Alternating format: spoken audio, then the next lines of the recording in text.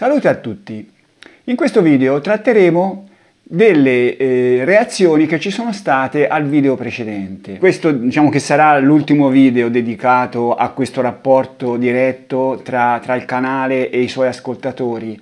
Dal prossimo video inizieremo a trattare quell'iter che Lotti seguì per arrivare da personaggio solo amico di Pacciani fino a quello che poi sappiamo che fu il perno del processo ai compagni di merende. Cominciamo a vedere naturalmente le reazioni di Michel Chivers, no? Che sembra essere il più agguerrito tra gli scettici che non approvano l'ipotesi Lotti. Ecco, devo dire che io sto registrando questo video il 24 di dicembre, questo video dovrebbe andare in onda il 2 di gennaio, per cui è possibile che in questo lasso di tempo ci sia qualche altro tipo di reazione, per esempio quella di Omar Qatar, che io ho richiesto e che per il momento non ho visto. Potrebbe essere che esce un solo articolo e a quel punto se uscirà è chiaro che dovrò rispondergli se è il caso in un video successivo, però sarà una piccola parte perché questi video interi dedicati alle reazioni degli spettatori o dei mostrologi non ho intenzione di farne altri così specifici. Ma allora andiamo alle reazioni di Michel Chivers. E partiamo da un fatto importante che è la sparatoria di Lotti a Giogoli.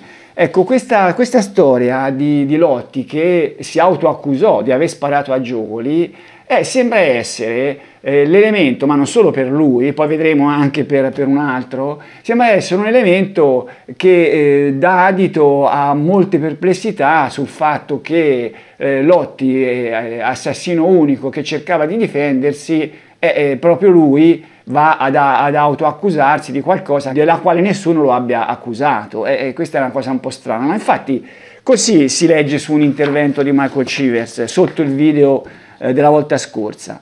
Ed è singolare anche il principio che porti a base della tua tesi. Lotti mente per difendersi, per alleggerire la sua posizione, in sostanza per non prendersi 7 ergastoli da mostro unico, punta a prenderne uno.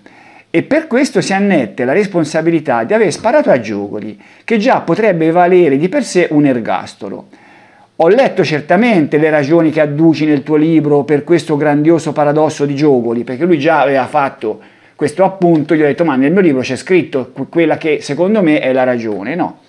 Ma sono ragioni arbitrarie e confuse. Lui dice le tue ragioni sono arbitrarie e confuse, ai limiti dell'assurdo, addirittura. Virgolettato, messo di fronte a sospetti che avrebbero potuto portare fin troppo lontano, li aveva stoppati pagando dazio. Questa è la mia spiegazione, no?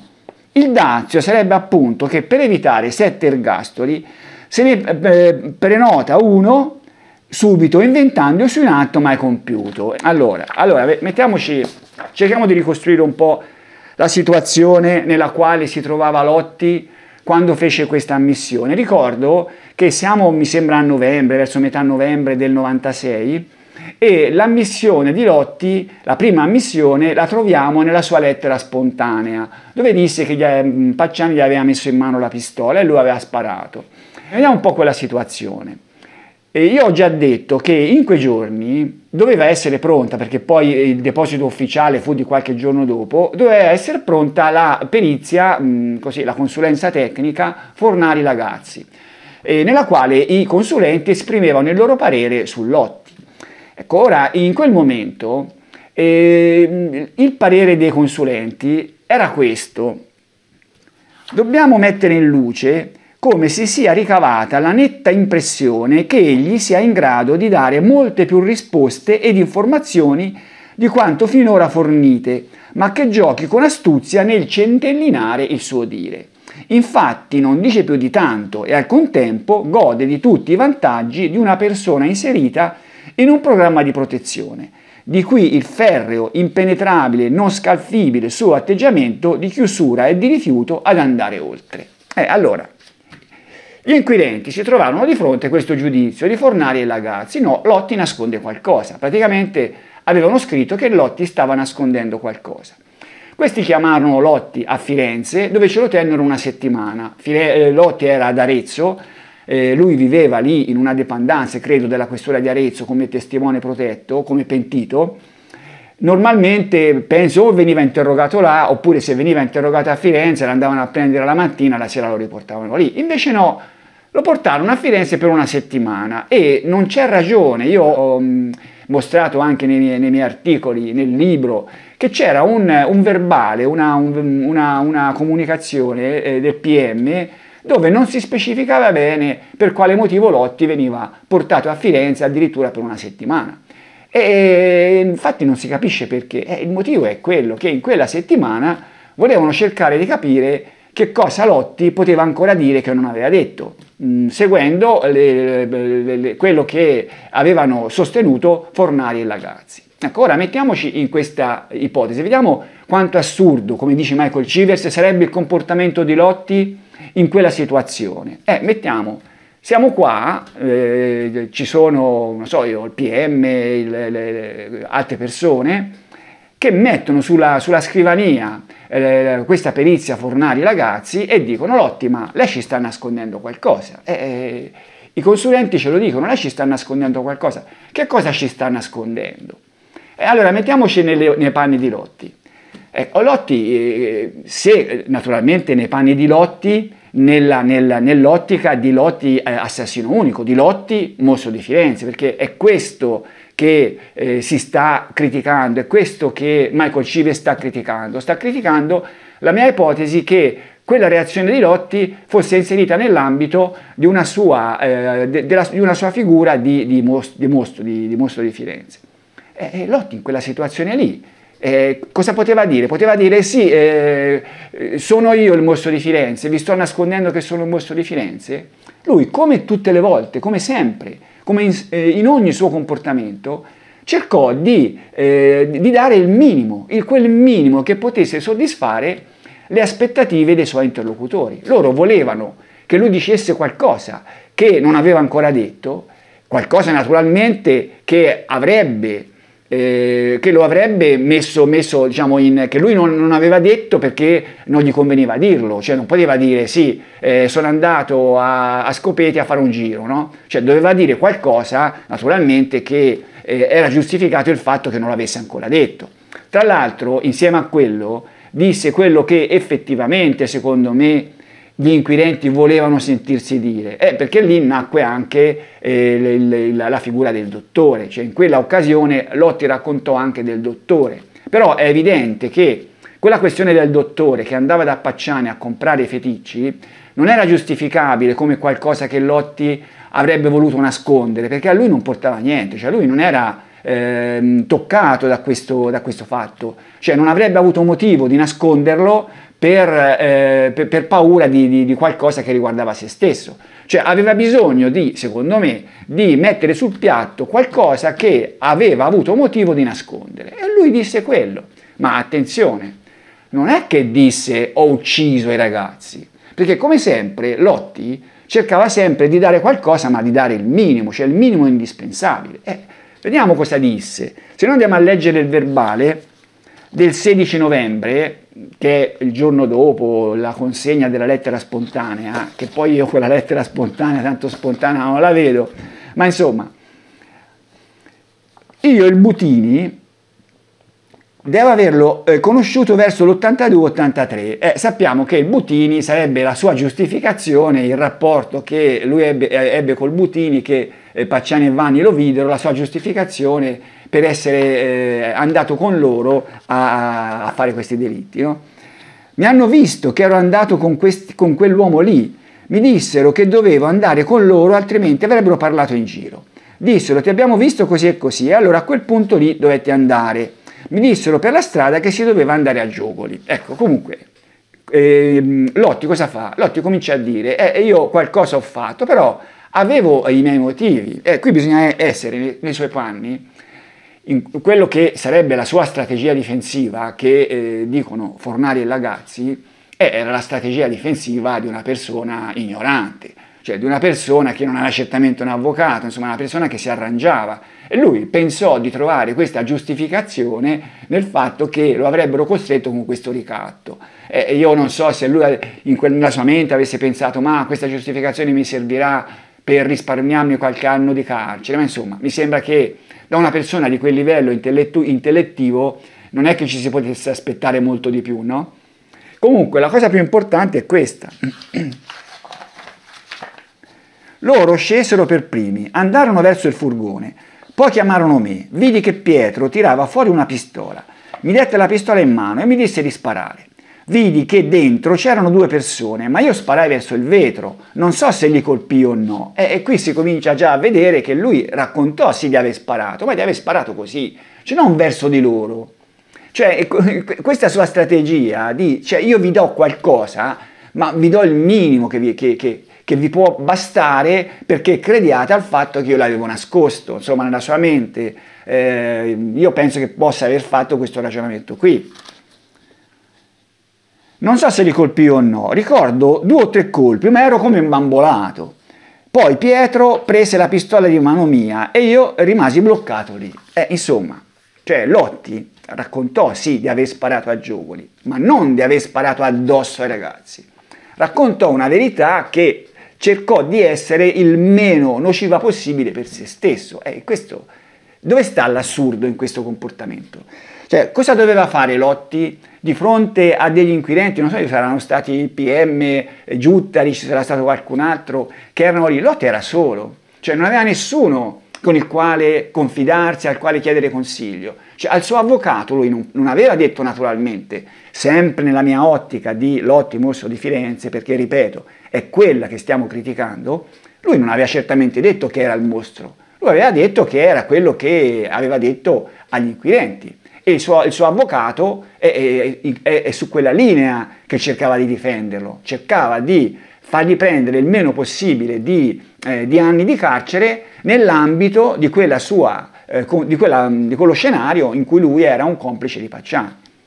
Ma andiamo a vedere ancora quello che Lotti disse in dibattimento, quando poi ci sarebbe stato il processo, in uno scambio con Filastò. Filastò: ha sparato contro il parabrezza o contro il vetro opaco? Contro il vetro opaco. Allora ho preso lo sportello e il vetro, non lo so di preciso, cioè la paura di avere la pistola in mano, non sono sicuro se l'ho preso o no. Ma i ragazzi li ha presi? E come fa a saperlo? Glielo dico io, li ha presi, perché di 9 colpi, e qui Filastò si sbaglia perché i colpi furono 7, non ce n'è uno che non è andato a segno contro quei poveri ragazzi. Lo sa lei questo? Come dire, lei dice che ha sparato così, no? Non contro i ragazzi, però i ragazzi sono stati uccisi con 9 colpi precisi, che poi sarebbero 7. Ma Lotti dice, ma c'è stato quell'altro che gli ha sparato di là. Cioè Lotti non è che sia così tanto scemo, dice, è stato Pacciani che li ha colpiti, mica io ho sparato così.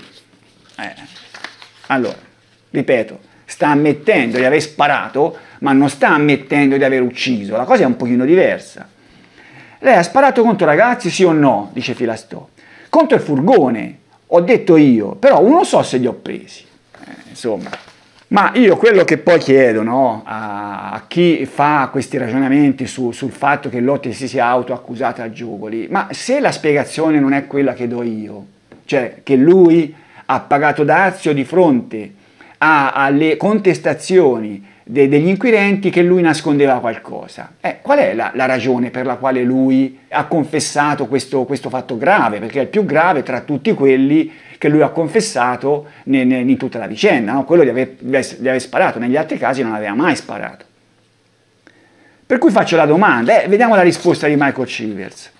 La prima spiegazione alternativa che mi viene in mente è che Lotti fosse un povero imbecille, ma mi rendo conto che questo non è una categoria di giudizio utilizzabile. Insomma, dice Michel Chivers, io non posso dire che Lotti era imbecille perché tu mi hai dimostrato, sempre che lui sia d'accordo con la mia dimostrazione, che Lotti non è un imbecille. Però credo che sia ancora meno utilizzabile la tua, quando sostieni che Lotti si accusa di aver sparato a Giogoli e cerca di minimizzarne le conseguenze utilizzando le conclusioni delle periti sulle sue tendenze omosessuali. Vabbè, io l'ho già detto questo, no? Questa sua giustificazione È una giustificazione ingenua, evidentemente, no? Ma quale altra giustificazione poteva trovare per aver sparato, per questa confessione che lui aveva fatto? Cioè lui aveva fatto questa confessione: ho sparato anch'io, non ho sparato però addosso ai ragazzi, ho sparato perché me l'ha imposto Pacciani, perché altrimenti avrebbe raccontato questa cosa qua.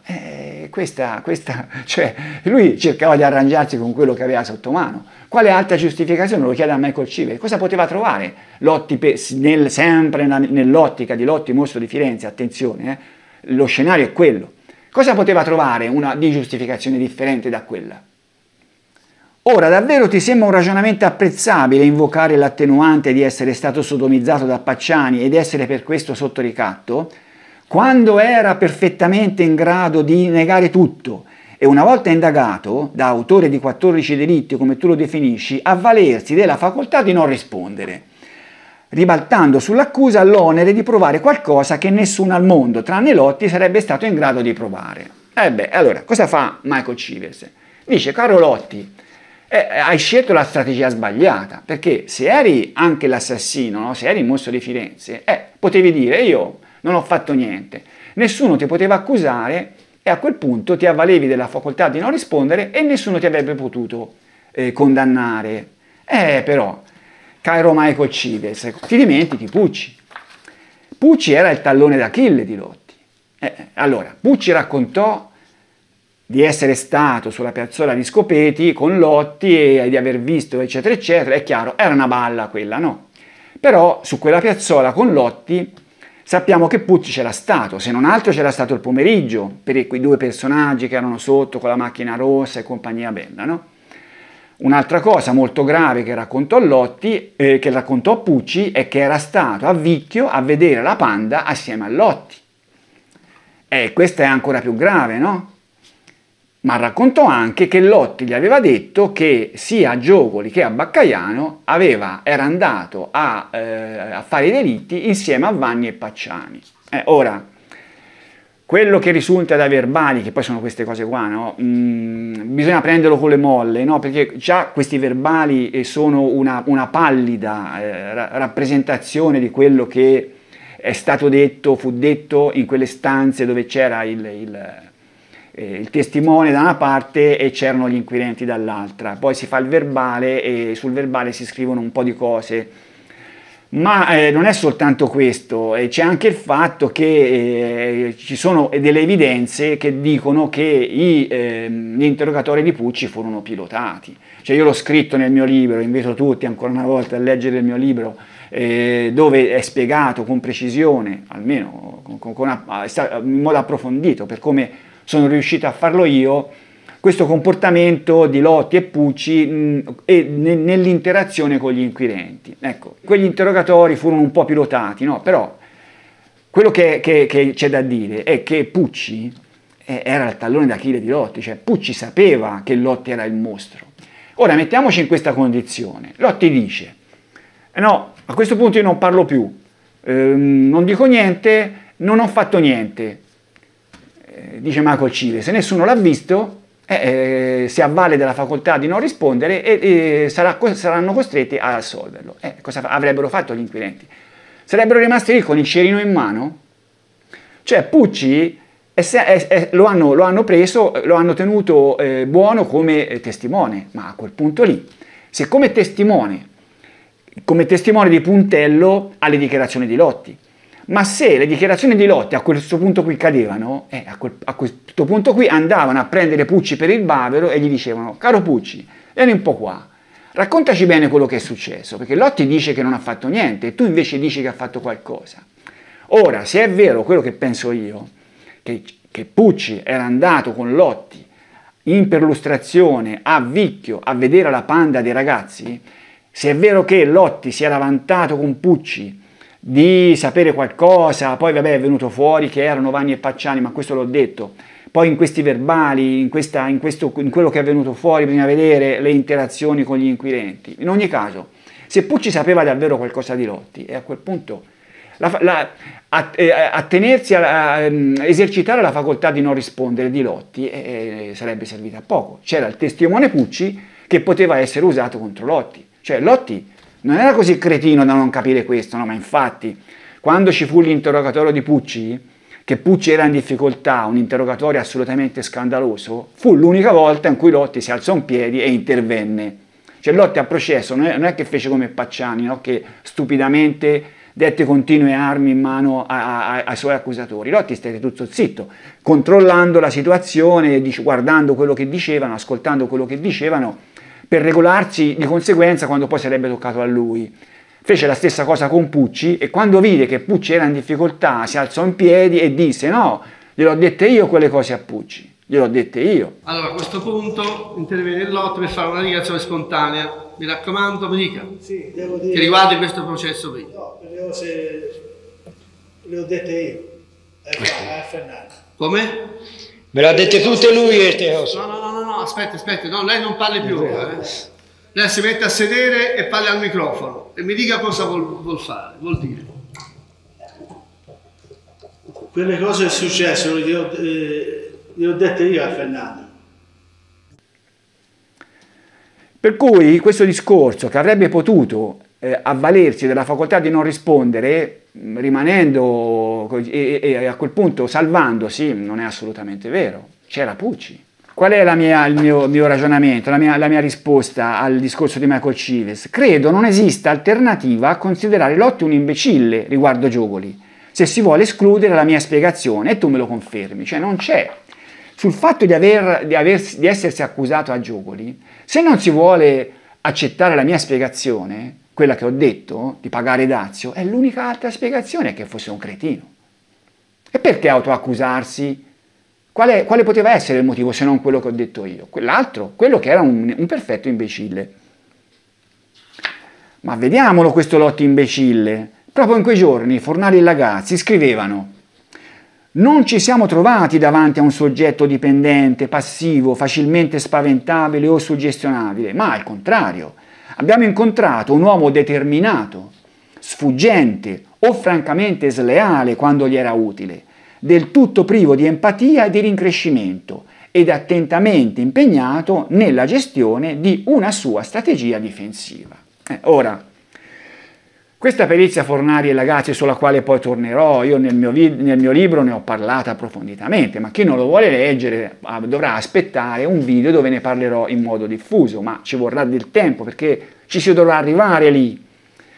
E ora pensare, no, che Fornari e Lagazzi, che pure erano partiti dal presupposto che Lotti fosse uno dei compagni di merende, e quando ricevettero l'incarico dal PM, loro partirono, cioè diciamo che la condizione sine qua non era quella.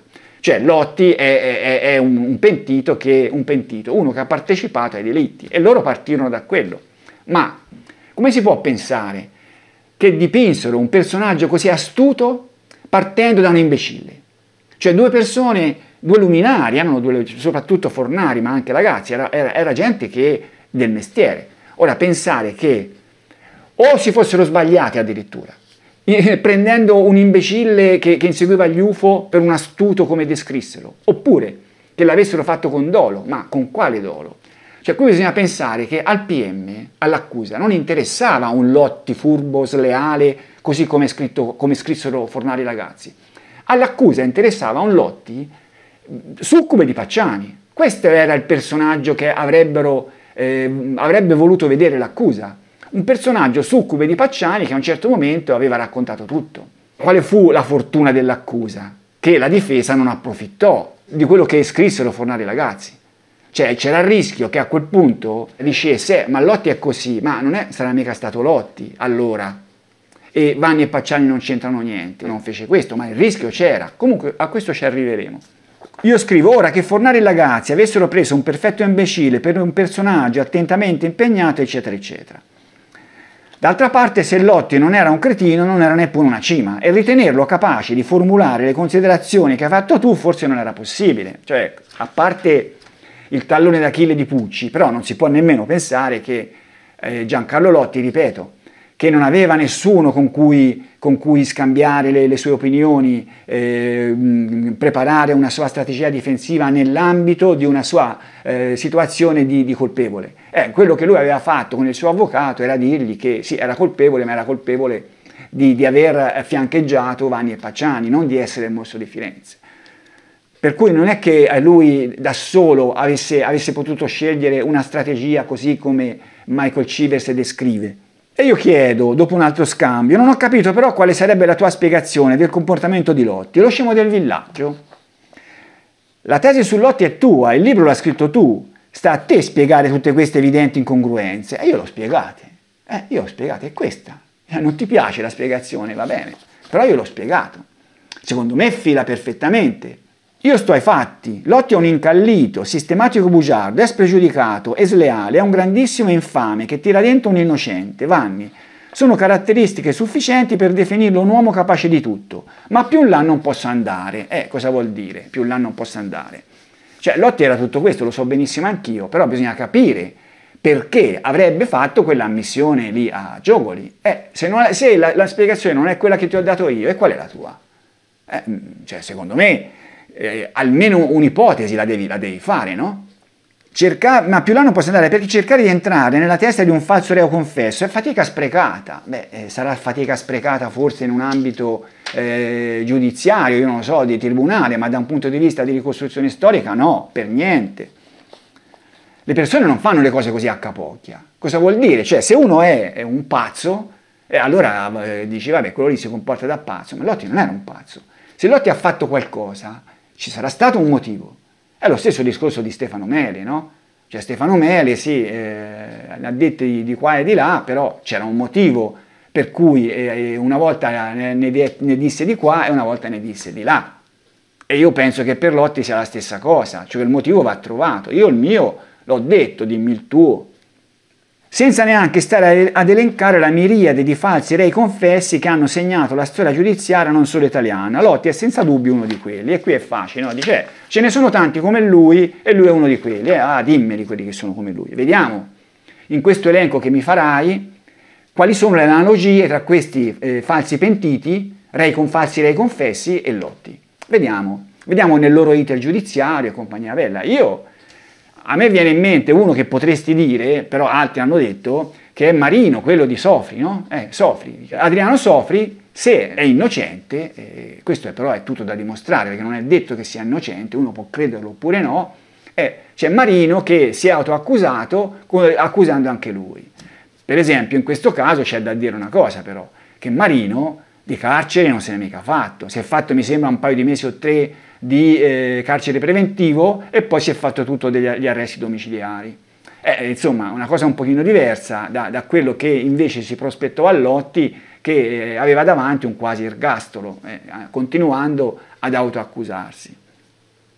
E sarebbe stato innocente, si sarebbe autoaccusato essendo innocente. Ma a questo punto arriviamo, perché qui sembra che Michel Chivers non lo voglia dire, ma poi alla fine anche lui dove arriva? Arriva alla stessa giustificazione di tanti. Cioè, se una giustificazione che, diciamo così, è un po' una via di mezzo tra il Lotti scemo e il Lotti non scemo, no? Lotti era un po' scemo, perché? Perché, cioè, diciamo che era un po' scemo e un po' affamato, perché inseguiva un piatto di minestra, questo è il discorso.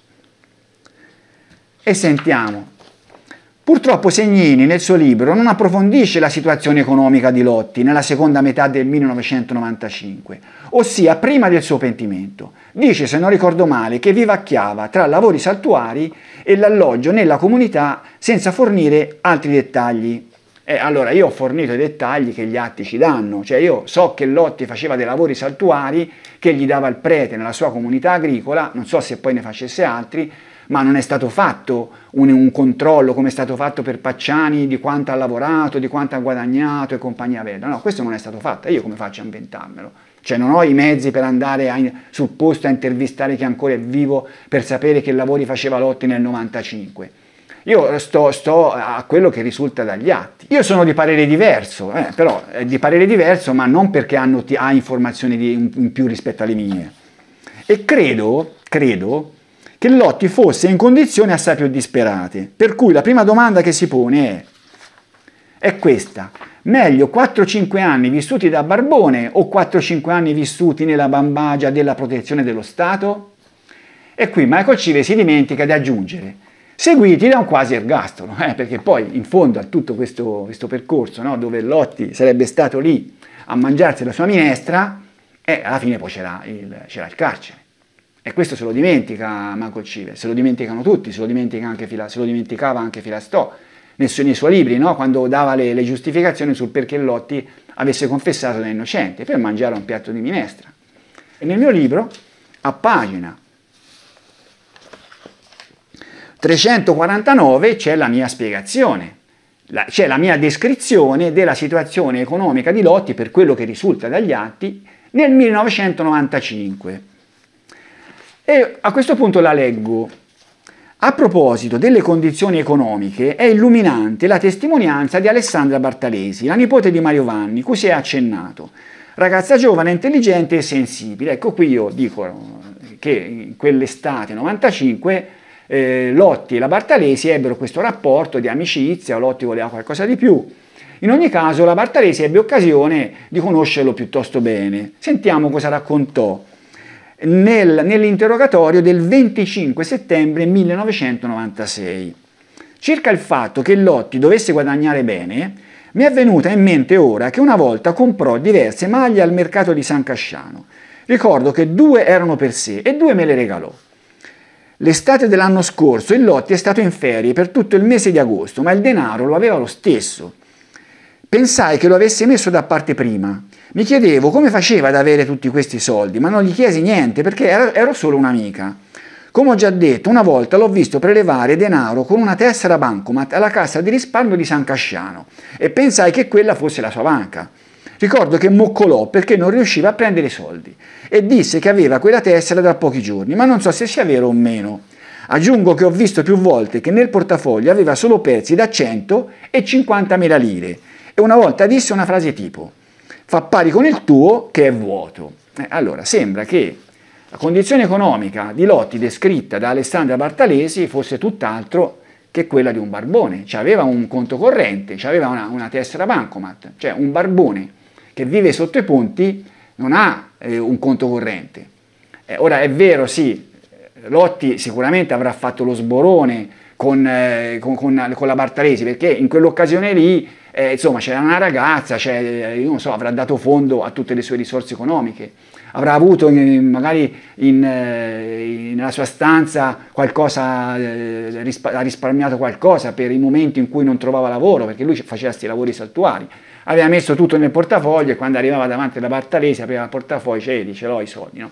Sappiamo anche che quando poi si rividero, poco prima che Lotti entrasse dentro il meccanismo dei compagni di merende, Lotti addirittura chiese un prestito alla Bartalesi, perché in quel momento non era senza lavoro.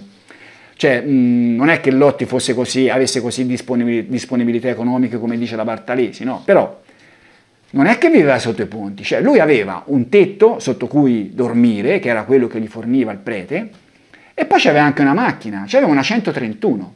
Cioè è vero sì che era una macchina come comprava lui di quelle a fine vita, ma era una macchina che consumava, una macchina a fine vita che consumava come una macchina nuova. Per cui quando andava al distributore a mettere la benzina, non è che quello gliela faceva pagare di meno perché la macchina era vecchia, gliela faceva pagare allo stesso modo come se fosse una macchina nuova. Quando andava a pagare il bollo, lo pagava come se fosse una macchina nuova. Quando pagava l'assicurazione, la pagava come se fosse una macchina nuova, anzi, la pagava di più, perché una macchina vecchia paga di più di assicurazione, almeno oggi, io non so all'epoca. Allora, c'è uno che si permette di avere una macchina, una Fiat 131, che non è una macchina piccola, è una macchina grossa, per l'epoca era una macchina grossa. Oggi magari sarebbe una macchina normalissima, no? Però all'epoca era una macchina grossa. Cioè è il barbone che aveva bisogno di mettersi in questa vicenda così pericolosa, così intricata del mostro di Firenze? Secondo me assolutamente no. Cioè questa qui è una falsa giustificazione, una giustificazione che non sta in piedi, con la quale si tenta di giustificare uno che addirittura da innocente va a guadagnarsi un quasi ergastolo. Ma io direi che poi ho visto altri interventi di Michel Chivers sul motorino e tutto, ma io diciamo che ho intenzione di non tirarla troppo in lungo questa storia, cioè va bene, allora se dovesse tirar fuori qualcosa particolarmente valido che mi costringe a rivedere le mie posizioni, vabbè, a questo punto lo prenderò in esame e dirò la mia, se no la chiuderei qui. Ma a questo punto andiamo a vedere invece la reazione di Aldo Angeli, perché c'è stata la reazione di Aldo Angeli, no? Io a Aldo Angeli ho chiesto dopo che lui mi aveva tartassato con la tesi Lotti, dice fai video e così almeno io avrò modo di farti le mie pulci sui video e compagnia bella, no? Dico, c'è il libro, a questo punto ci sono anche i miei video, fai tu un video dove vai a confutare le mie argomentazioni.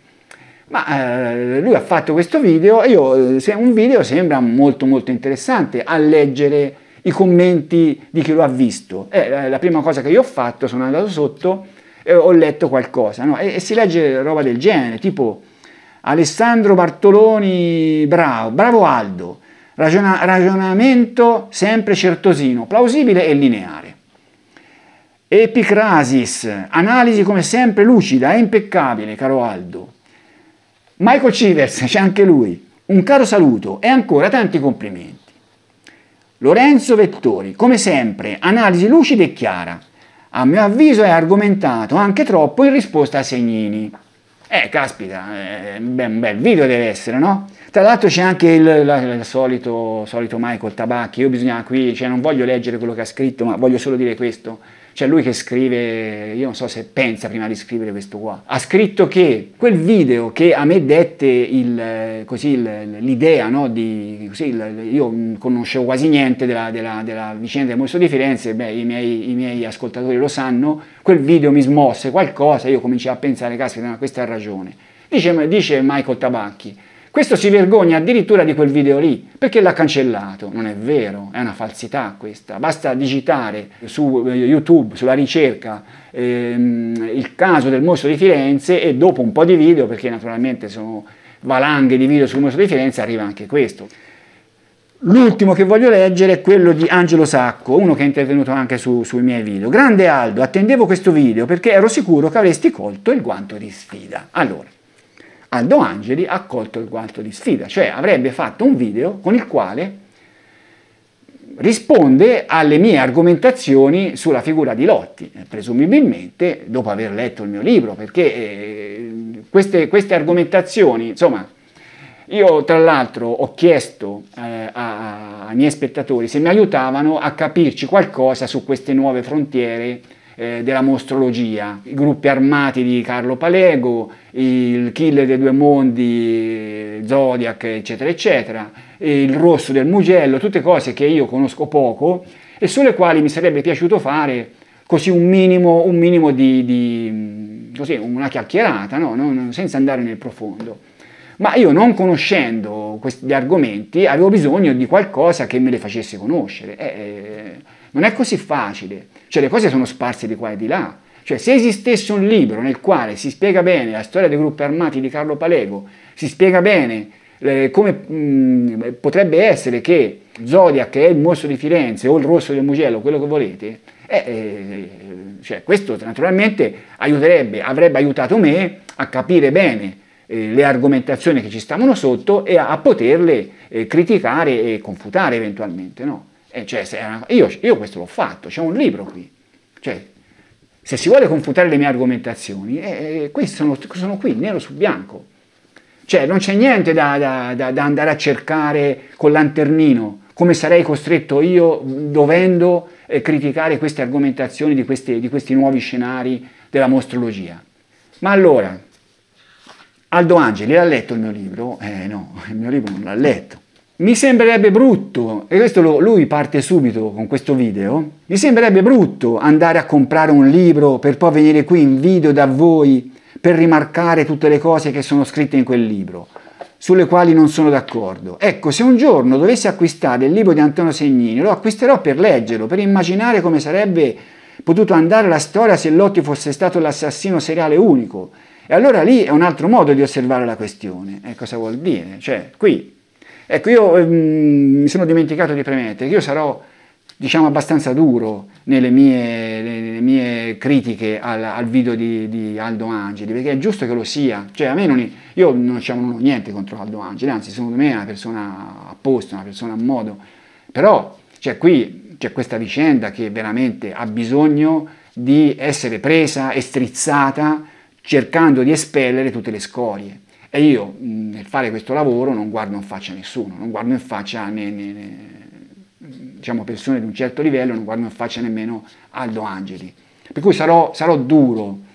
Ma allora, cosa dice Aldo Angeli? Io il libro non l'ho letto, perché non sarebbe brutto che andassi lì a confutare quello che nel libro viene scritto. Ma se te l'ho chiesto io di farlo, te l'ho chiesto io, scusa, confuta, no, provaci, io mica me la prendo.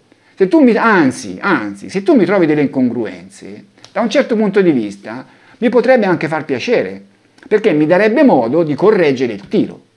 Io non credo che mi troverai delle incongruenze sul fatto che Lotti non potrebbe essere il mostro, però magari mi trovi delle incongruenze su qualche aspetto.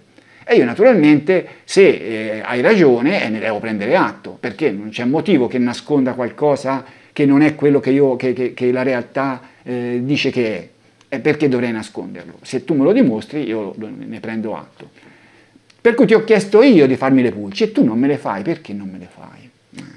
Io credo che tu non me le faccia, caro Angeli, perché sei come il confidente giudiziario e come il siluro GT, cioè perché hai paura, secondo me, o di addirittura poter anche dover rivedere le tue convinzioni sulla vicenda del mostro di Firenze, oppure hai paura di non essere in grado di confutare le mie argomentazioni. Io penso che la spiegazione sia questa, perché io non ci credo che tu non potevi prendere l'ebook a 9,99 €, passare 2 o 3 giorni, magari andando anche a leggere soltanto le parti che potevano essere quelle oggetto del discorso Lotti, che è poi anche l'ultima parte, come ha fatto un mio spettatore, non mi ricordo come si chiama. Potevi fare quello, no? Cosa ci voleva? Poi con quelle argomentazioni in mano venivi da me e di ehi Segnini, ma cosa dici? E non l'hai fatto. Allora vuol dire che, secondo me, avevi paura di non essere in grado di farlo. È quello che gli ha detto uno che è intervenuto sotto il suo video, Mauro Capovilla. E invece faresti bene a leggerlo. Per poterne discutere, argomentare ed eventualmente confutare dovresti documentarti. Farebbe parte di una corretta informazione. Cordiali saluti. E insomma, sto Mauro Capovilla gli dice, ma scusami, leggiti sto libro, no? E poi argomenta. Cosa risponde il nostro Aldo Angeli? Ma tu pensi davvero che pur leggendo il libro di Segnini io possa arrivare a ritenere Lotti l'assassino? Cioè, come dire, non cambierò mai idea, no? E questo è... posso leggere 1000 libri, però non cambierò mai idea. Dai, su, un libro lo si legge per piacere, ma non lo si legge per sputtanarlo successivamente in rete. Risponde Mauro Capovilla. No, assolutamente. Cioè, non è che Mauro Capovilla gli ha detto a Aldo Angeli leggi il libro di Segnini così cambi idea. Gli ha detto leggi il libro di Segnini così puoi criticarlo. Ma Aldo Angeli fa sempre così, cioè mette sul piatto fiori e lui risponde picche. Cioè io veramente disperato 2 anni fa, quando c'è stato il momento che c'è stato un contraddittorio tra me e lui, non ci si poteva discutere. Cioè veramente mettevi sul piatto picche e quello ti rispondeva a fiori, come in questo caso con Mauro Capovilla, no? No, assolutamente, risponde Capovilla. Chi lo dice? Ma solo documentandosi si può argomentare e disquisire, altrimenti di cosa si parla? Le idee si confrontano, non si impongono. Poi, soprattutto in questo caso, nessuno ha la verità in tasca e purtroppo non verrà mai fatta luce. Per cui sembra che questo Mauro Capovilla non sia nemmeno uno che crede alla tesi Lotti. Sembra uno che vuole la verità. Dice, cioè, bisogna tener conto anche di questo, no? Non è che queste argomentazioni di Aldo Angeli sulla mia tesi Lotti, sul mio libro, su quello che io scrivo sul mio libro, perché è lì che è spiegato bene, non avrebbero interessato tanti, cioè avrebbero interessato come quelle che fa Michel Chivers, così lui avrebbe potuto fare un video e sarebbe stato di molto interesse sia in quelli che mi danno contro, che sono la maggior parte, sia in quelli che invece vedono la mia tesi con occhio benevolo, sarebbe stata l'occasione per capire meglio come stavano le cose, no? Ma andiamo avanti. Aldo Angeli su questo video ha preferito andare per la tangente, andando a cercare alcune cose che secondo lui, dopo aver fatto tutta una premessa con la quale, diciamo, va a vedere le cose che ci accomunano, tra l'altro tira fuori anche il discorso delle arti marziali, dicendo che io le ho fatte, perché forse da qualche parte l'ho scritto, e che attualmente ancora le dovrei farle. No, io non le faccio più le arti marziali, ho smesso nel 2000, dopo averle fatte per tanti anni. Comunque, Segnini ha sempre tenuto a sminuire le figure di Spalletti e dell'Allegranti. La leggenda dell'Allegranti, la leggenda di Spalletti, quando invece per me queste figure sono centrali, seppur indirettamente fanno parte dell'inchiesta, non si possono estrapolare.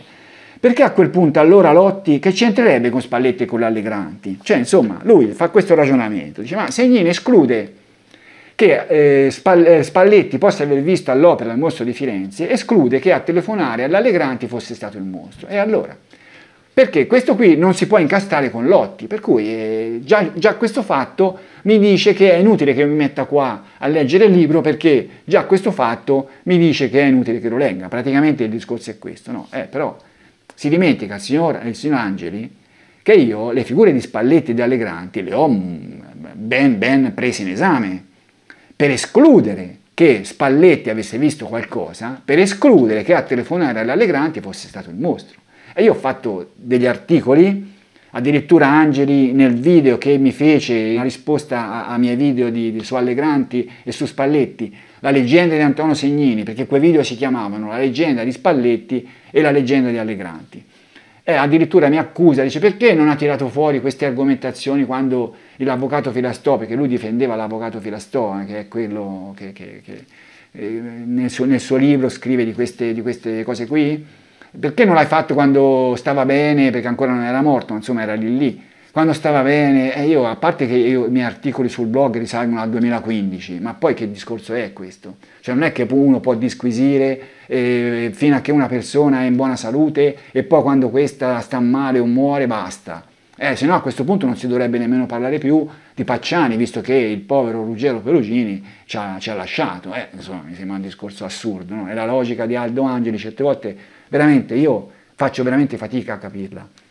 Ma lui cosa fece?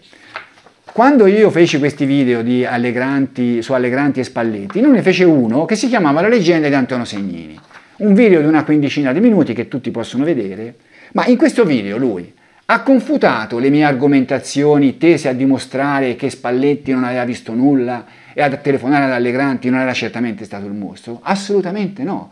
Ha fatto un video del tutto inutile, con il quale non ha fatto altro che fare una specie di difesa assurda di Filastò e basta. Io ne dico solo una l'argomentazione, diciamo così, tra virgolette, migliore che io ho trovato, ma tutti possono andare a guardare il video, è breve, una quindicina di minuti, guardatevelo. Questa argomentazione aveva letto il verbale e la versione scritta nel libro dell'avvocato Filastò. Cioè io nel mio video, qui si parla di Allegranti, avevo letto quello che c'è scritto in Storia delle merende infami di Filastò sulle dichiarazioni di Allegranti e quelle che invece furono le dichiarazioni di Allegranti in aula e le cose non combaciavano. Dice, non è che combaciano proprio, scusate anche qui ci vuole, ma grazie al cazzo. Ma non viene in mente a Segnini che quello che Filastò ha scritto nel libro è derivato dal fatto di aver parlato con Allegranti? È chiaro che in aula non può mica suggerirglielo Filastò. Cioè, questa è la logica di Aldo Angeli, no? Cioè, Allegranti in colloquio privato con Filastò raccontò delle cose che poi non andò a raccontare in aula. E io non avrei dovuto far rimarcare questo fatto che naturalmente nel libro di Filastò viene riportato, questo discorso fatto evidentemente in privato, ma senza dire che poi in aula Allegranti disse cose diverse. Cioè nel libro di Filastò questo non c'è scritto e questo secondo me è una cosa che non va bene. Cioè nella mia, chiamiamola crociata, per ristabilire la verità su questa storia del mostro di Firenze, io queste cose non le posso lasciare passare, perché il libro di Filastò lo leggono tutti gli appassionati e gli appassionati credono naturalmente a quello che c'è scritto, e ci sono alcune cose che non sono vere, cioè che sono state messe lì in un modo che non è proprio quello esatto, e non sono cose da poco, io le ho fatte rilevare via via. Addirittura Angeli si permette in questo video di dire che io avrei diffamato Filastò nel far rilevare queste incongruenze.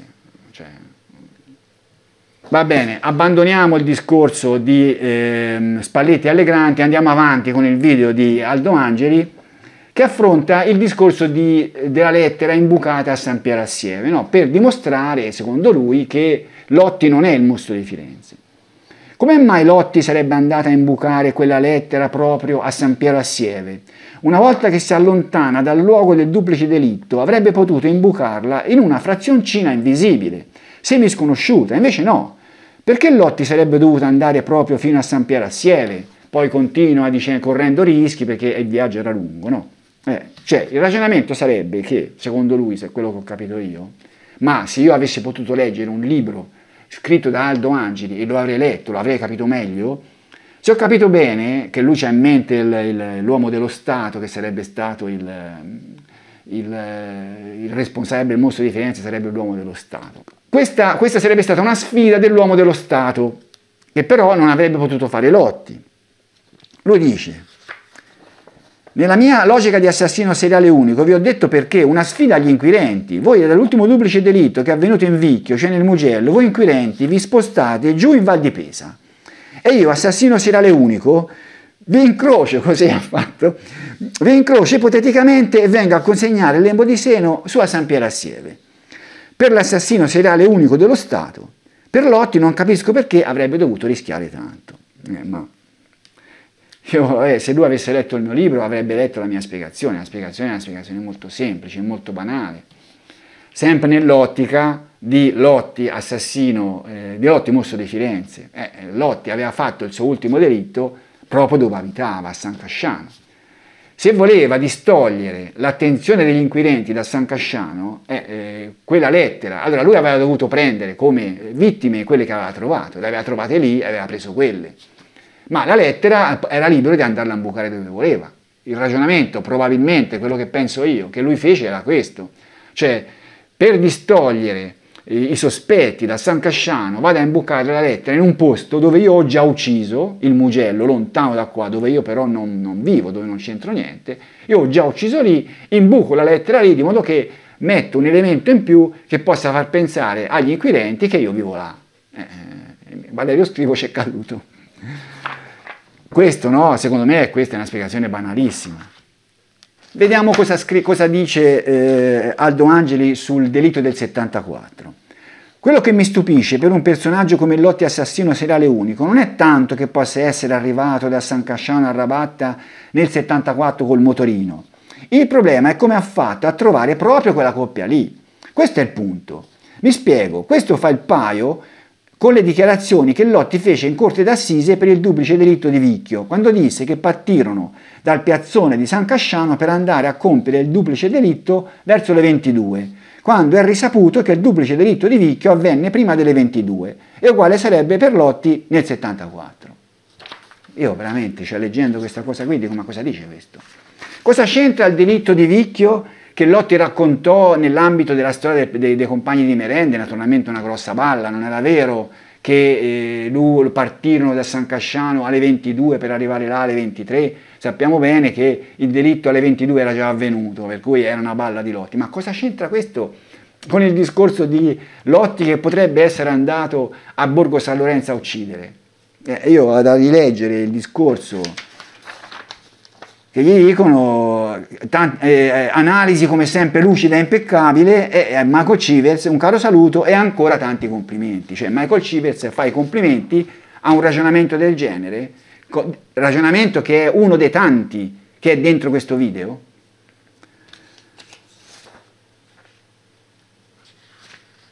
Poi continua, non è un problema, Lotti sarebbe potuto arrivare a Ravatta con quello che volete, con la sita, col motorino, col treno, con la bicicletta pure, ci avrebbe messo del tempo, ma il problema rimane sempre quello per l'appunto, c'erano proprio Pasquale e Stefania. Come mai con un simile livore nei confronti di Stefania, come mai? Queste sono le piccole cose che mi fanno riflettere, ma queste cose che ti fanno riflettere, caro Angeli, sono le stesse che ti farebbero riflettere con qualsiasi altro assassino. Cioè con qualsiasi assassino ci sarebbe da chiedersi perché proprio quella coppia lì. Come aveva fatto a trovarla? Perché quell'accanimento contro Stefania? Cosa c'entra Lotti con questo ragionamento?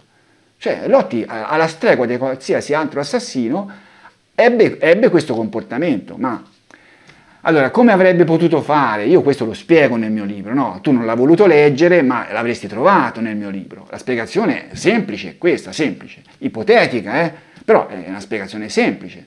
Cioè noi sappiamo che, dalla testimonianza delle cugine, che la Stefania Pettini era stata seguita a Firenze dalla stazione di Santa Maria Novella, che lei arrivava col treno da Pesciola, c'è una frazione di Borgo San Lorenzo, mi sembra Pesciola, arrivava alla stazione di Santa Maria Novella a Firenze e poi andava a piedi al lavoro a Novoli.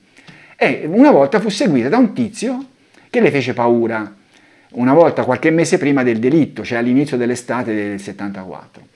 E guarda caso questa persona, che lei la giudicò sui 35 anni, Lotti aveva 34 anni. Cosa poteva essere successo? Poteva essere successo che Lotti l'aveva vista, sta ragazza, a Firenze, l'aveva seguita, gli era piaciuta, l'aveva seguita fino alla stazione, l'aveva seguita anche sul treno, magari non la prima volta, magari una seconda, una terza volta. Aveva visto dove abitava, poi era andato lì col motorino, aveva fatto la posta vicino casa, aveva visto che era uscita con il suo fidanzato, loro andavano sempre lì in quel posto e poi lui sapeva che quel sabato, era ragionevolmente certo che quel sabato sarebbero andati lì e lui andò lì per ucciderli, oppure magari poi il fatto di averli uccisi magari è una cosa che non era nemmeno preventivata, però questo è un discorso che non c'entra niente, no?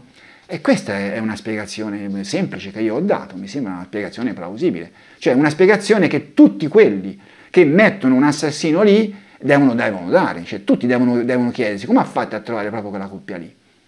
Perché quell'accanimento contro Stefania? Io ho spiegato anche questo, quell'accanimento contro Stefania, perché secondo me quel primo delitto fu fatto da qualcuno che era innamorato di questa ragazza, era invaghito di questa ragazza, e Lotti era un personaggio che in questi panni ci stava perfettamente. Io questo è tutto un discorso che ho già spiegato nel mio libro. Piazzola di Vicchio. Nel 1984 noi sappiamo che Lotti si sarebbe recato presso la piazzola di Vicchio nel tempo in più di un'occasione. Lui conobbe la Filippa Nicoletti nell'81, racconta Lotti di essere stato lì in quella piazzola. Poi ci sarebbe stato anche col Pucci e parla in maniera chiara della Panda, e poi ci sarebbe stato anche col Vanni. Il Lotti parla sempre della Panda che dettero dietro a questa pandina che poi arrivò al bar della stazione di Vicchio. Il Vanni entrò dentro il bar per bere, eccetera, eccetera. Quindi Lotti con la stessa macchina che cosa avrebbe fatto?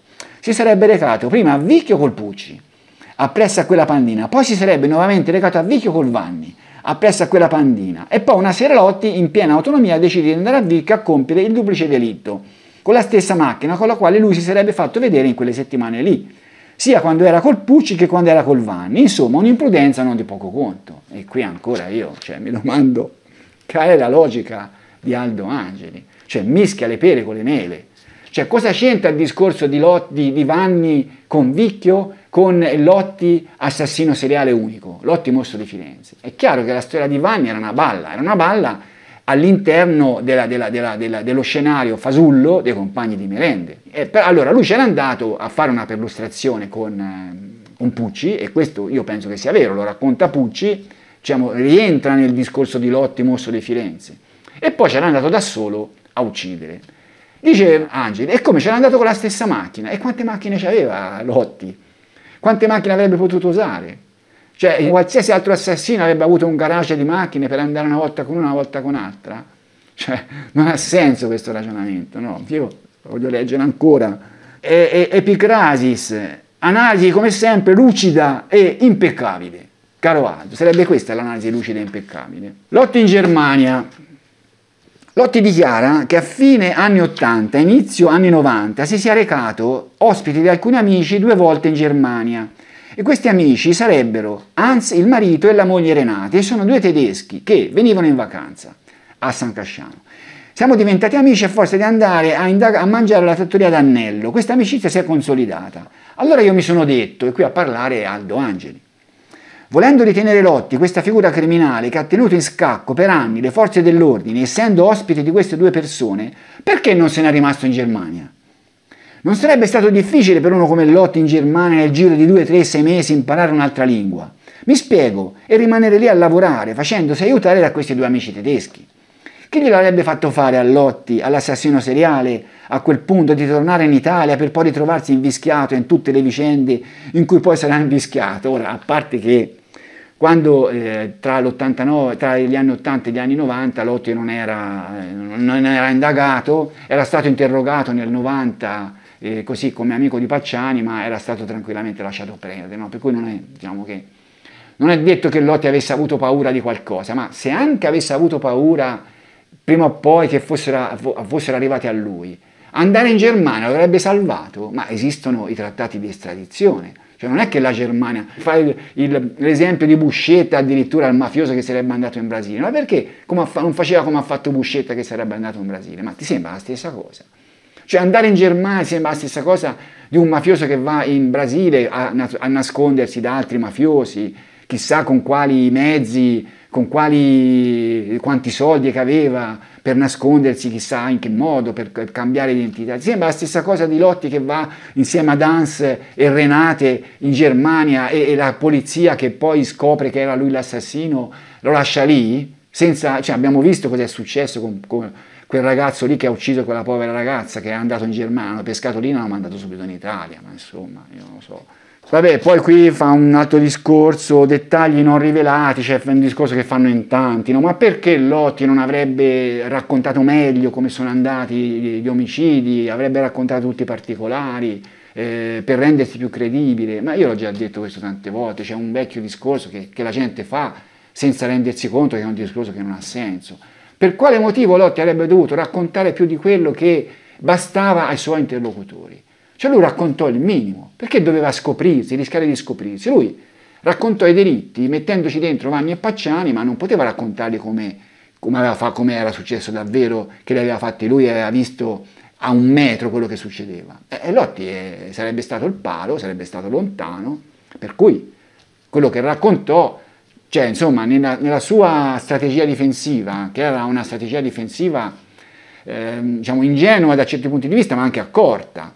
Cioè è chiaro che cercò di non scoprirsi, no? E questo mi sembra evidente. Va bene, comunque, un'altra cosa che io vorrei far rilevare, Aldo Angeli fa un discorso di Lotti, perché hanno messo Lotti al sistema di protezione, e fa tutto un discorso che non c'era bisogno che mettessero Lotti al sistema di protezione, no? E qui sfonda una porta aperta, perché io ho dichiarato, l'ho anche scritto nel mio libro, l'ho dichiarato nei miei articoli sul blog, cioè veramente questa storia di aver messo Lotti sotto protezione, è chiaro, no? Che era quello di evitare che ci fossero giornalisti, insomma, per coarsi il loro pentito lontano da tutti i pericoli, che qualcuno potesse, diciamo, interagire, non che lo potesse uccidere, ma qualcuno che potesse interagire. Questo è anche il mio pensiero. Ma io quello che vorrei rilevare, fa questo ragionamento Aldo Angeli, dice: Pacciani da chi doveva essere protetto? Pacciani è stato assolto nel 96, comunque rimanendo poi in attesa di giudizio. Era comunque persona attenzionata, quindi Pacciani non avrebbe mai potuto partire da Mercatale per andare ad Arezzo, dove era tenuto il Lotti. E anche se fosse andato ad Arezzo, che cosa avrebbe fatto il Pacciani? Avrebbe citofonato presso l'appartamento della questura e dire: fate scendere quell'infame che l'ammazzo. Ma io qui, una cosa assurda. Cioè, Angeli dice: ma come? Non c'era pericolo che Pacciani andasse ad Arezzo a cercare Lotti? Ma ho capito, ma semmai il pericolo sarebbe stato che Pacciani sarebbe andato a San Casciano a cercare Lotti, perché Lotti non sarebbe stato sotto protezione, se l'avevano già portato ad Arezzo, insomma. Cosa devo dire? La telefonata di Lotti. Lui tira fuori anche la telefonata di Lotti alla Nicoletti del 24 marzo 96.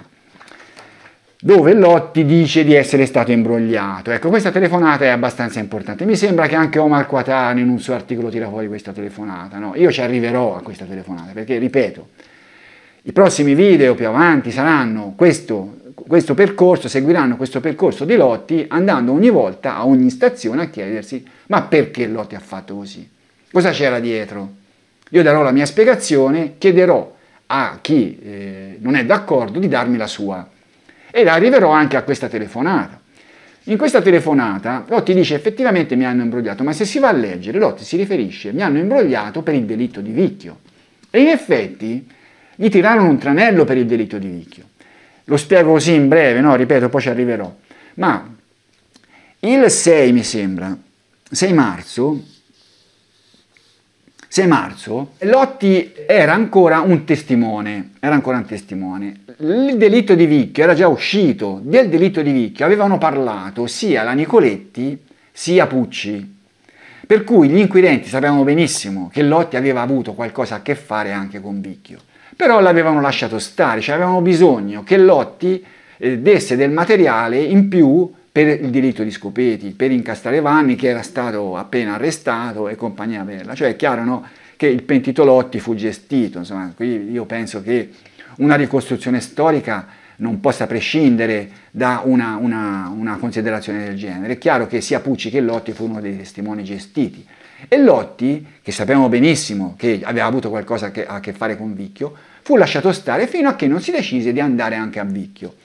Quale fu la mossa degli inquirenti? Fu quella di contestargli la testimonianza Martelli-Caini, che avevano visto 2 macchine in coda l'una all'altra, a 1 metro l'una dall'altra, che andavano a forte velocità su una sterrata lì vicino al luogo del delitto di vicchio, all'interno.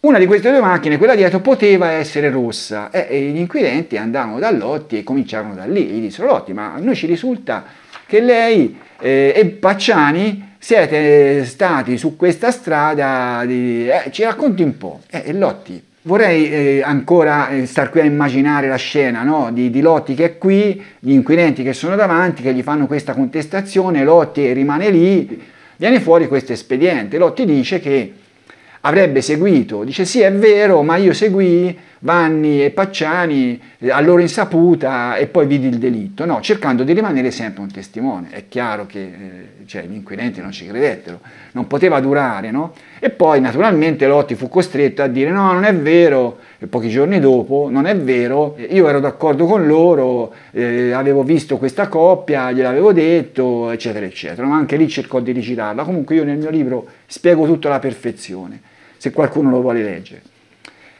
Allora, perché pochi giorni dopo? Perché la telefonata è di una settimana dopo. Lotti confessò il suo, dunque il 6 cercò di rimanere testimone, l'11 calò le braghe e disse: sì, è vero, ero d'accordo anch'io. Il 24 c'è questa telefonata, per cui sono 13 giorni dopo, 2 settimane dopo. E in questa telefonata Lotti dice: a vicchio mi hanno imbrogliato. Cioè, sarà stato anche un cretino, ma anche lui lo capì, no? Cioè questa testimonianza Martelli-Caini è una testimonianza che chissà cosa avevano visto questi qua. Avevano visto, magari è vero, avevano visto queste 2 macchine, ma cioè, Lotti sapeva bene che non potevano essere la sua di Pacciani, perché lui non passò mai da lì e non era insieme a Pacciani. Ecco perché dice: mi hanno imbrogliato. Secondo me la spiegazione banalissima è questa. Poi vabbè, lui fa il discorso di Lotti in fondo al video, che sarebbe stato indotto a confessare, sarebbe stato un po' intortato, ma qui adesso io qui non posso dilungarmi, no? Ma qui al solito nel mio libro io spiego, cerco di esaminare in modo analitico il primo interrogatorio nel quale Lotti ammette di essersi fermato a Scopeti, che è quello del 12, mi sembra, di febbraio, mentre stavano per assolvere Pacciani, di fronte a Vigna, di fronte a tanti altri. Ecco, io questo interrogatorio, dove ci fu poi anche il confronto con Pucci, lo esamino in modo analitico, cercando di capire il comportamento di Lotti, che naturalmente si era accordato con Pucci prima di questo interrogatorio. Bisogna leggere quello lì, no? Ecco, bisogna anche dare, poi ci arriveremo comunque in un video futuro, bisogna anche dare delle spiegazioni alternative, cercare di capire perché Lotti reagì in quel modo. Per esempio, Se era vero che lui non aveva la macchina rossa, e quello era il momento di dirlo, aveva avuto 2 mesi di tempo per fare mente locale, poteva dire no ragazzi, la macchina rossa io non ce l'avevo più, avevo già comprato la macchina blu, e perché non lo disse? Perché già gli avevano prospettato che sarebbe stato tranquillo di lì in avanti, servito e riverito con quelle belle minestre tutti i giorni, pasta e fagioli e compagnia bella? Io non penso che lì gli avessero prospettato questo futuro. A quel punto poteva anche dire no, io la macchina rossa non ce l'avevo. Ma direi, a questo punto facciamo le ultime considerazioni sul video di Angeli, no? È un'occasione sprecata, è quello che gli scrive Federico Cauli sotto il suo video. Lui non c'è questo scambio, dice Angeli, non mi permetto di fare le pulci a nessuno, tratto un argomento di pubblico dominio e ne discuto in linea generale. E dice Federico Cauli, ma te lo chiede lui. Un'occasione sprecata, è vero, è stata un'occasione sprecata, cioè un video assolutamente inutile che io non capisco, io adesso vado a rileggere. Bravo Aldo, ragionamento sempre certosino, plausibile e lineare, analisi come sempre lucida e impeccabile, ma che cosa hanno visto? Michel Chivers e ancora tanti complimenti, ma cosa avete visto? Avete visto il video di Angeli? Andiamo avanti. Abbandoniamo Aldo Angeli. A questo punto vi racconto un fatto. L'altro giorno nel mio account privato di Facebook è arrivato qualcuno che ha scritto qualcosa. Io vi leggo quello che ha scritto, anzi ve lo faccio anche vedere. Ecco, teniamo conto che ho dovuto togliere alcune parti perché la persona che ha scritto queste cose non si vuole far riconoscere. È comprensibile, c'è una persona che diciamo, ha partecipato e non da persona di basso livello, è stata a contatto con Lotti mentre era sotto processo, ci ha anche parlato e compagnia bella, no?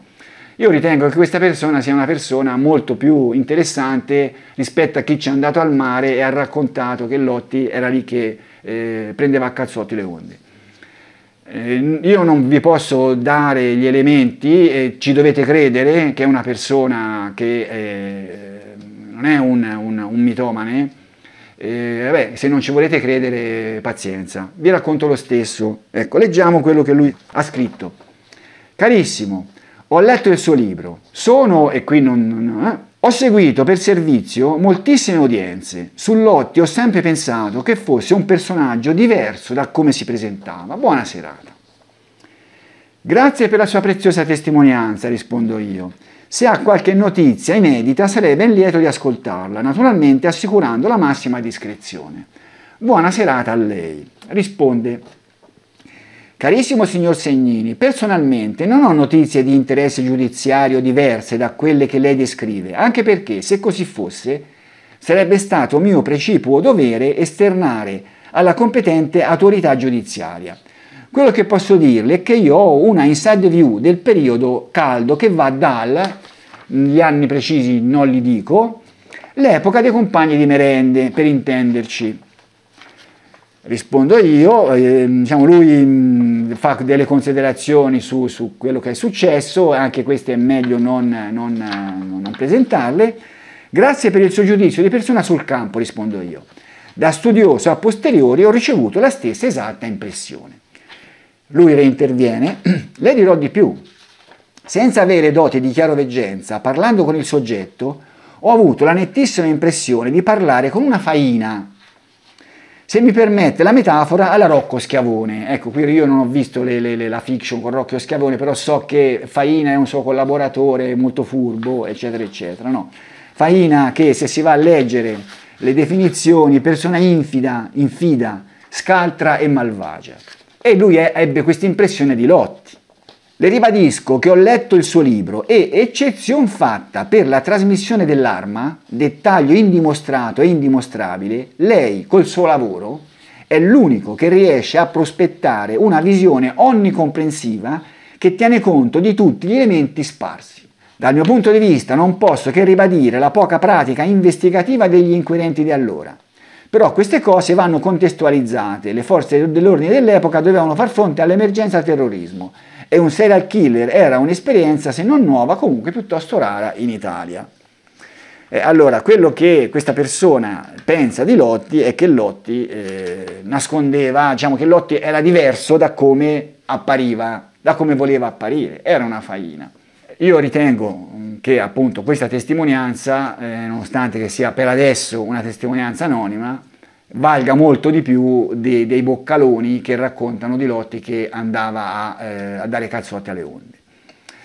Ma io farei a questo punto le considerazioni finali su questo video, che riguardano il discorso di come si partì nel trattare questo individuo partendo con il piede sbagliato. E qui bisogna dire le cose come stanno, c'è una responsabilità storica della difesa Vanni, cioè la difesa Vanni partì considerando l'individuo come uno che stava mentendo perché era un imbecillo, perché l'avevano indotto a confessare in chissà quali modi con il piatto di minestra che gli era stato prospettato, no?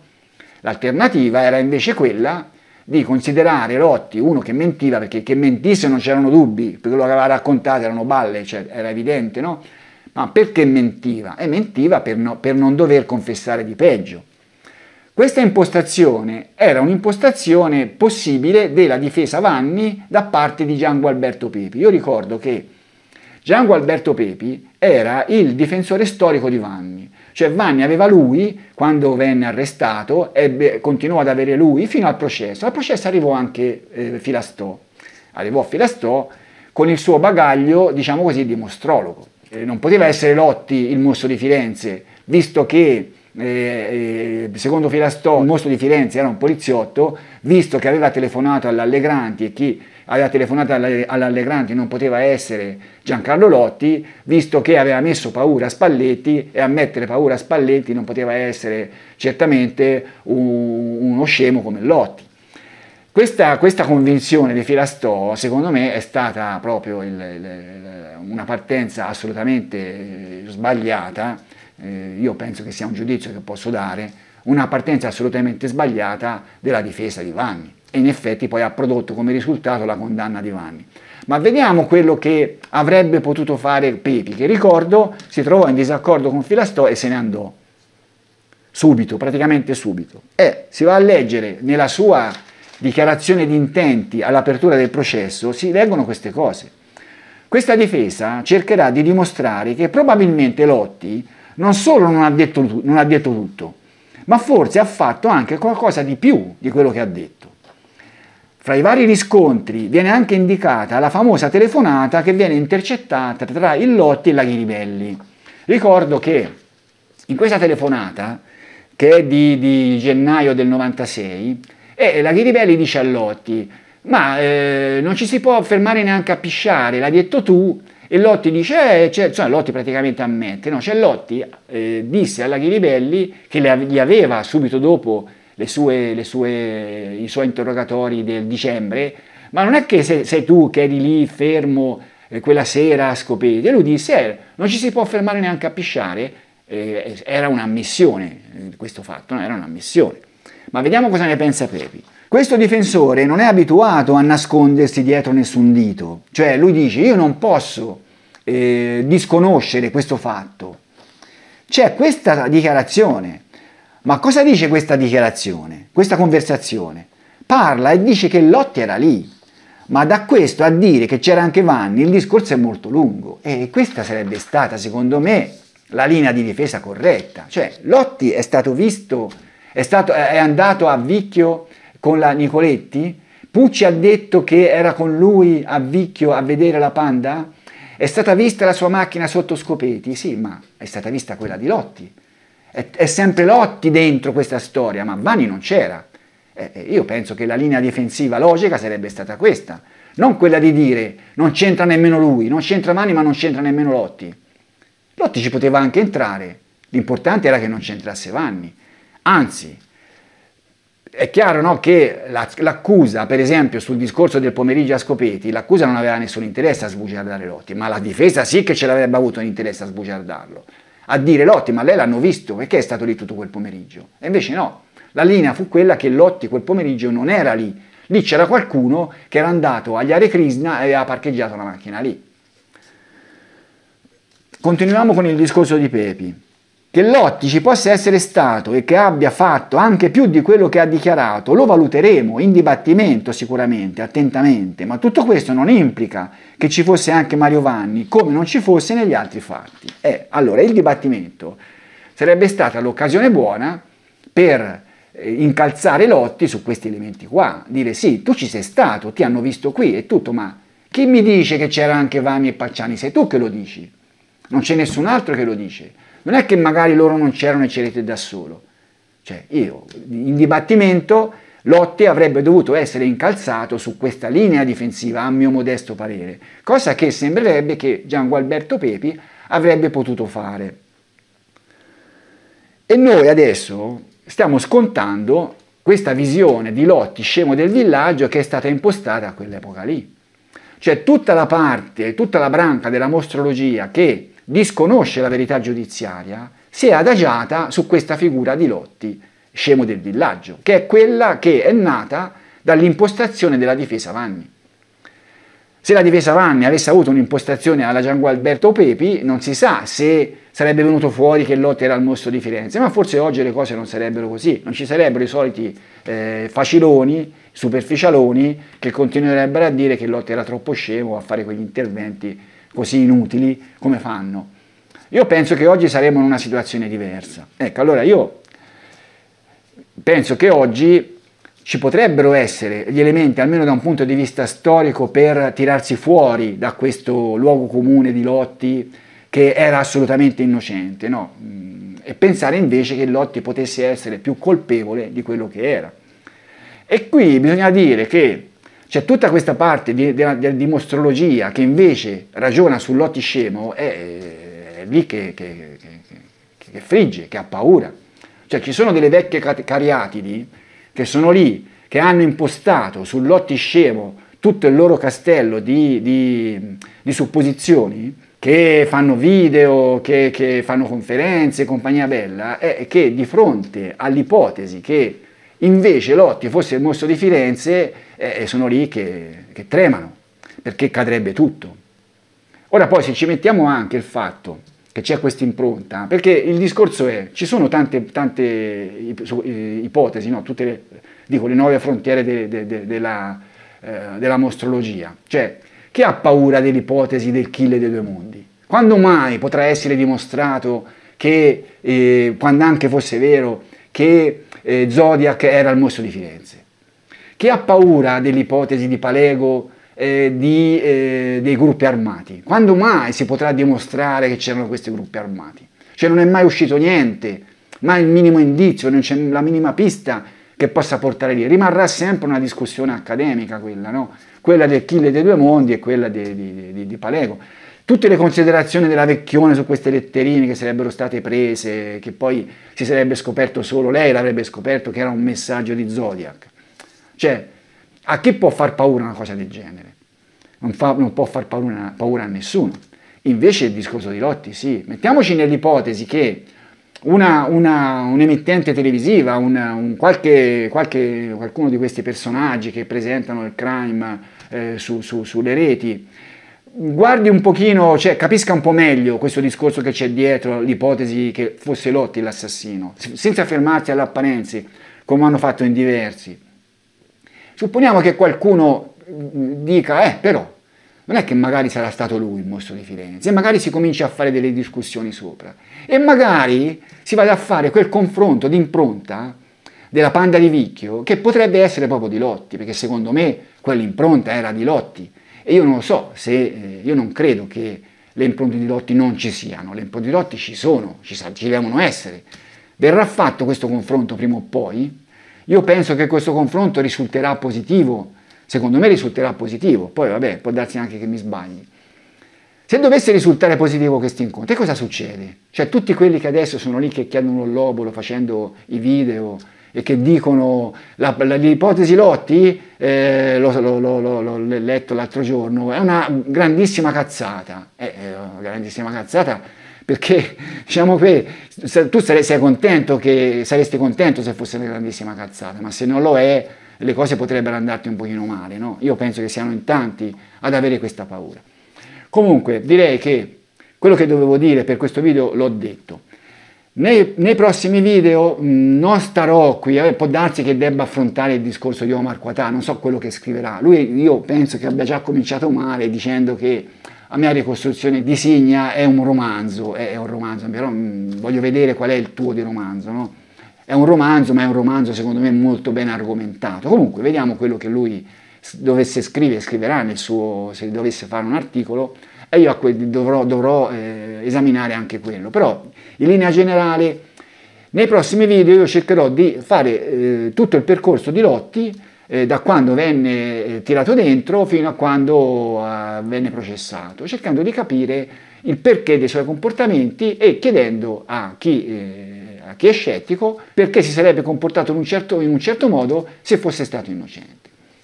Per il momento vi saluto.